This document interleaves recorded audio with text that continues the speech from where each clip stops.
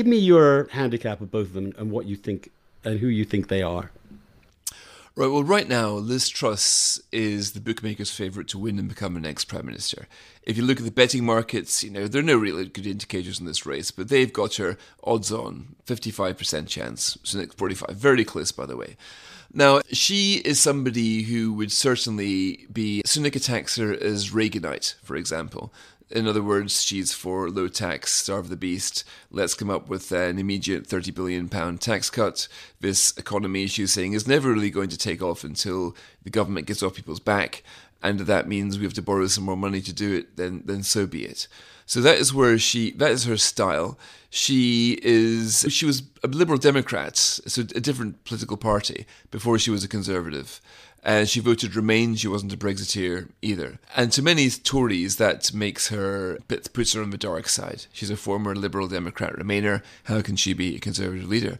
But in a strange way, she has now become a louder and more vocal championship for classic Conservative values than Rishi Sunak.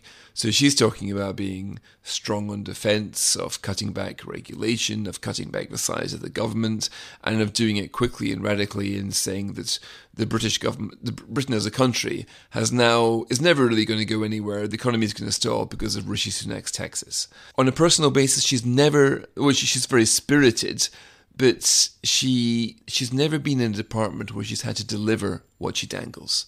Now, we were speaking earlier about Boris Johnson and about how he had quite a well-worked-out 20-year journalistic career expounding values that he was unable to translate into policies when in government. So this is the big question. You might talk a good game, but can you deliver? Will you find that the winds will blow you down a high-tax, high-spending direction because you lack the resolve to carry it through? So that's the big question mark about Liz Truss. She's never really, for all of the time she's been in governments, and she has never really been in a department where she would have to achieve that. And so she's less polished than Rishi Sunak, but she speaks Conservative values. And I've also been at Conservative Party conferences where the delegates and the members, who after all are the only ones voting in this race, they love her. They're queuing out the door to listen to her. She loves them. She's got this great relationship with them. So she is a great one, like a revivalist preacher talking to the faithful. She's a base politician. Like. Yeah, and the base lover. And Rishi, on the other hand, not so much. Rishi, he would say that he is a serious version of Liz Truss, that he does want low-tax economy, he passionately believes in it, but you need to be practical. Unless you've got a plan, then you shouldn't be taken seriously.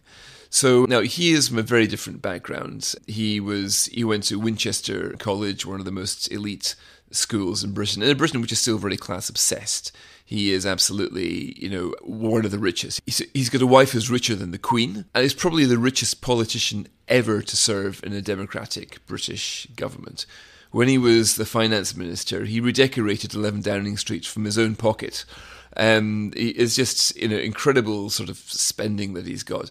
But he has probably got the best grip of government than any politician that I've spoken to.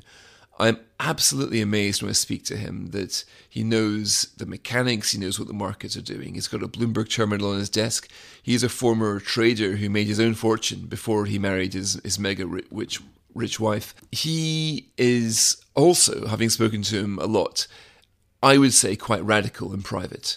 He will talk about how depressed he is that the welfare state hasn't been reformed, why are there too many people on out-of-work benefits when they could be working, why has there been no school reform, why has there been no health service reform. So I'm in the lucky position where I speak to lots of politicians behind the scenes. Nobody has been more impatient than Rishi Sunak